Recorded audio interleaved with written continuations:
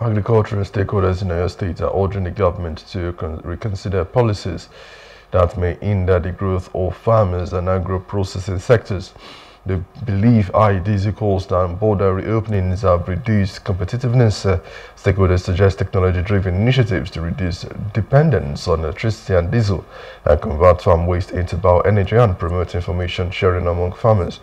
They also advocate for a shift away from gas and oil as the primary revenue-generating sector.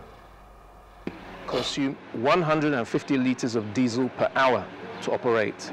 So that tells you how much energy is required to operate an industry in a rural location. And that's where solar PV has a limitation.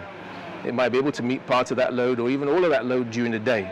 Well, if they're operating through the night, that's when you need a bioenergy solution so that we can convert what you see behind me in waste biomass into renewable electricity and renewable heat. And the delivery of those to the processing plants, such as where we are today at the Atmancor site facility, processing cassava field.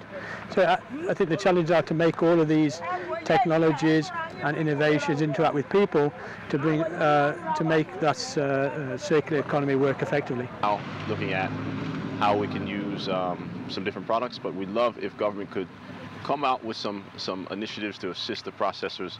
Hello, hope you enjoyed the news. Please do subscribe to our YouTube channel and don't forget to hit the notification button so you get notified about fresh news updates.